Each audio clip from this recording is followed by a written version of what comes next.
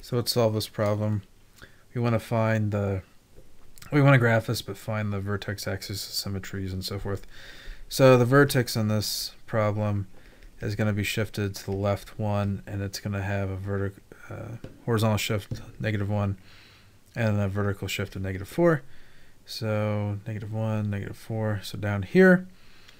And then, so that's just other than that, though, it's a standard graph. So 9 or whatever. So approximately like that. All right. So axis of symmetry. So that's a vertex axis of symmetry.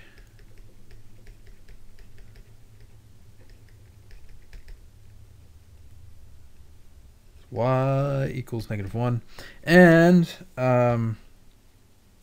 so x-intercept. Oh, I didn't find that last time. X-intercepts are going to be at, so what is x+1 squared minus 4 equals 0. So x squared plus 2x plus 1 minus 4 equals 0. X, so this ends up becoming x squared plus 3x, or plus 2x, minus 3 equals 0. So x plus 3, x minus 1.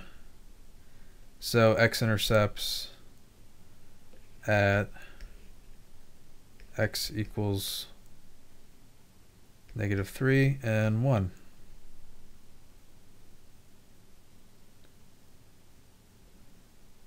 Yep, that's right.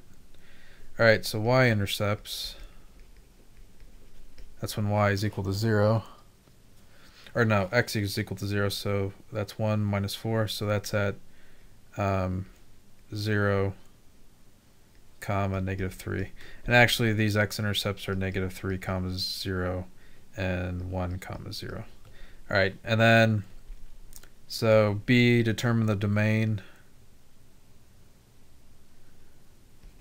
The domain is -infinity to infinity because there's no restrictions on what you can select for x, and the range is going to be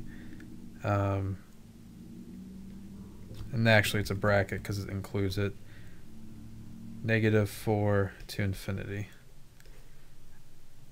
And determine whether it's increasing or where it's increasing, decreasing. So it's decreasing this equation from -infinity to -1, and increasing from -1 to infinity.